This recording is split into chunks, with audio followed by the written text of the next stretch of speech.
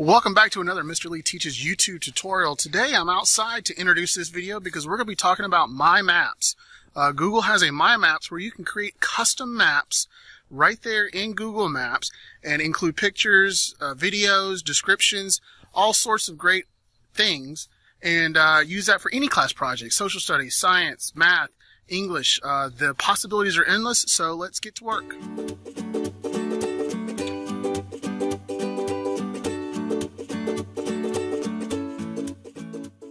Okay, to get started, we're going to go to mymaps.google.com, and that's maps with an S, so it's plural, google.com, and you'll see maps. If you have any maps, if you've created or people have shared with you, you'll see them here. If not, we're going to create a new one by clicking on Create a New Map right here, the big red button, and it's going to bring us up a map of the United States. Because we're in the United States, it kind of recognizes where you are located in the world.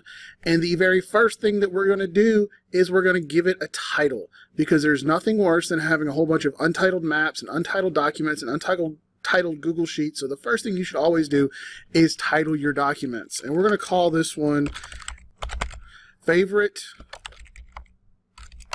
College Towns. And we could have added a description, and if you're going to do this for a class, I probably would have put a description, but for now, I'm just going to give you a quick overview.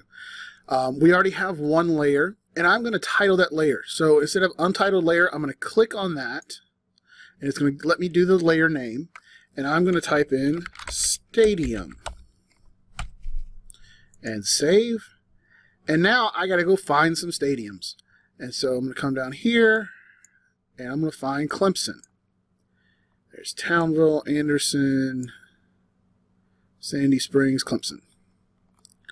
And I'm just using my scroll wheel, but you also have an up and a down arrow, a zoom and a zoom out on your map. So as I scroll in, I find the stadium, and that's the stadium I want. And I want to edit my name because I want it spelled right. There we go. And in order to drop a pin, we come up here to our toolbar, and I can literally drop the pin by clicking it, add a marker, and I'm not clicking and dragging. I'm just clicking it once, and then I'm clicking where I want it to go. So I click there, and I have my point. I'm going to call this Death Valley.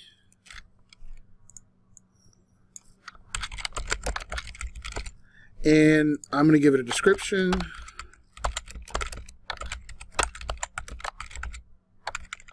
And then I'm also going to add some pictures to this. So I click on the add an image or a video, and it pulls me up. And this is just like inserting an image from any other Google Doc. We can upload them, we can webcam them, we can image URL. Your photos is your photos.google.com, your Google Drive, all of that stuff. I'm going to upload a picture real quick that I already have downloaded that I want to use for this. So here it is. I'm going to use that one. I'm going to open it. And there is the image that I wanted. Now, I can delete this image if I'm not happy with it, or I can add more by clicking on the plus. So I'm going to click the plus, and this time I'm going to add a video. So I'm going to come over here to YouTube search. I could also upload a video that I have, or if I have a video in Google Drive, I can put that in as well. But I'm going to do a YouTube search, and I'm going to do Clemson Tigers hype, because I want to find their hype video. And let's see, 2018... Here we go, 2018 ACC Championship. So we're going to click that one, and that's going to be the video that goes in here. And so now I have my picture and a video, and I can add more and more of these as I want, and I can also add a lot more text to this description, but you get the point at this point. So I'm going to save this. Now, once we hit save, we have some more options down here. We can change the style. I can make this orange for Clemson. I can change it to a star, or a parking decal, or a shopping bag. I'll leave it a star. You can also pick from all kinds of different icons by clicking the more icons. But for now, this is good enough. And we can also edit this. So if I wanted to go in and edit the description again, I can do that. I can also delete it if I'm not happy with it. So I'm just going to minimize that. And let's make another layer. So this is stadiums. Let's add a layer and call it, so by clicking add a layer, I get an untitled layer. So I'm going to click on untitled layer, and I'm going to call it buildings. because this is our favorite college towns map, so I'm going to label some buildings. So I'm going to save that, and then I'm going to come over here, and let me see if I can find it up the hill. Here we go. So I want to drop a pin in the buildings layer, so you got to make sure which layer you're in. The blue line over here is indicating that I'm in the stadiums layer. If I click down here in buildings, now I'm in the buildings layer. If I need to move something, so if I put this in the wrong layer, I can click and drag it, just like that, and move layers. So if you put something in the wrong layer, it's not the end of the world. You can just click and drag it to the right layer. But if you click on the layer you want, and then go to where you drop your pin, it just puts it in the right layer to begin with. And so there's the stadium. Here we are. So I'm going to put Old H. Johnstone E. No longer exists. That is where I went to college. That's where I stayed my freshman year. It has been torn down and rebuilt, but I'm dropping a pin there because it was one of my favorite buildings while it still stood. And so now I have 2 pins on here, and we can do a couple things now that we have a couple places. One, we can measure the distance between these 2 places. So all I got to do is click the ruler, and I can click where I want to start from and move the mouse, and I'm not clicking and dragging, I'm just moving the mouse, and I can see that that's 1,100 feet. If we get further than feet, it'll start measuring in miles. So from the stadium to Sykes Hall is almost a half a mile. And so we can see that, and we can actually click, and if I wanted to go somewhere else, so I can change how I'm doing this, and we can come back to here, and now I can measure that that is 11 acres within there. So I can measure area, I can measure distances and all that kind of stuff. And if I want to get out of it, I just click off and it doesn't stay there. That's not part of the permanent map system. That's just something you can do on any map at any time. What you can make permanent is lines. So if I click on the draw line, I get the option to add a line or a shape, driving route, biking route, walking route. I want to add a line or shape, but I want to show you how these others work too. So I'm just going to do a walking route real quick. I'm going to click on that, and I'm going to start here at the corner at the stadium, and I want to walk to my old dorm room. So I'm just going to move the mouse there.